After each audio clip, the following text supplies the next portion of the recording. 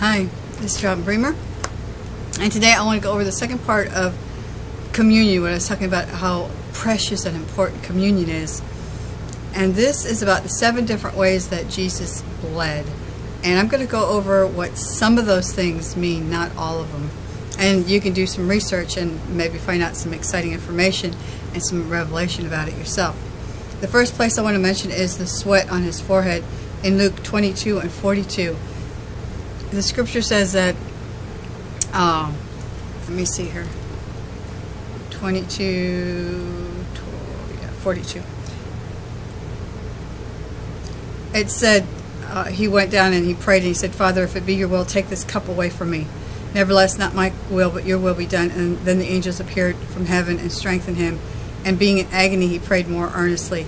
Then his sweat became like great drops of blood falling to the ground. That's the first one, where he bled for us. The second one is he was slapped on the face, and that's Matthew 26:67, where they were pushing him around and slapping him. And the next one is they pulled out his beard and were being rough with him, and that's Isaiah 56, and that symbolizes our priesthood, that we're called to be priests.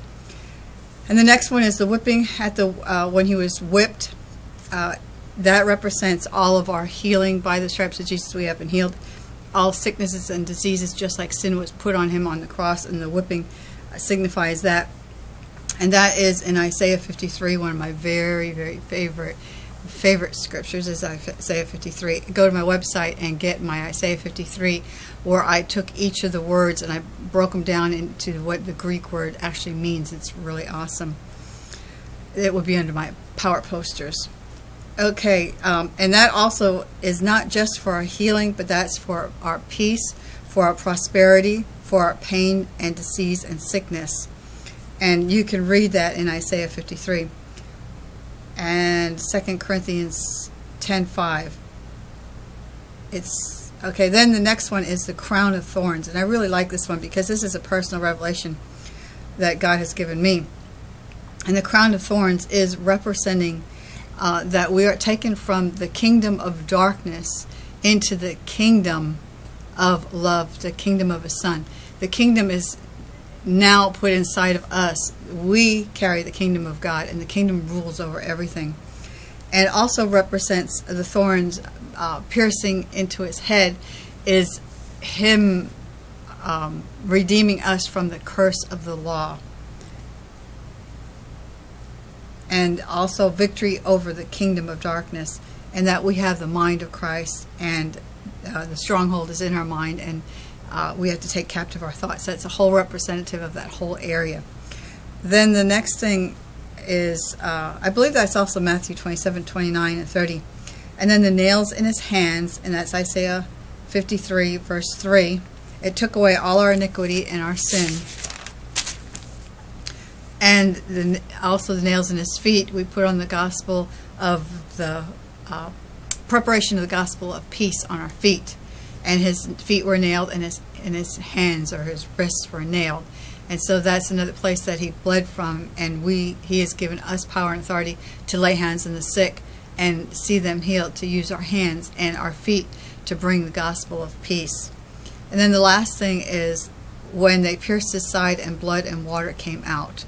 And that is a representative of the Holy Spirit, our helper, will now be loosed to come and partner with us, to help us know how to pray, to give us, show us mysteries. He'll show us mysteries.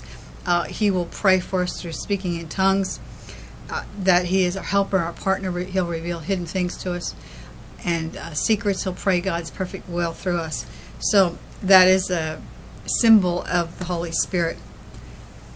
And so I just want to encourage you to study, look at the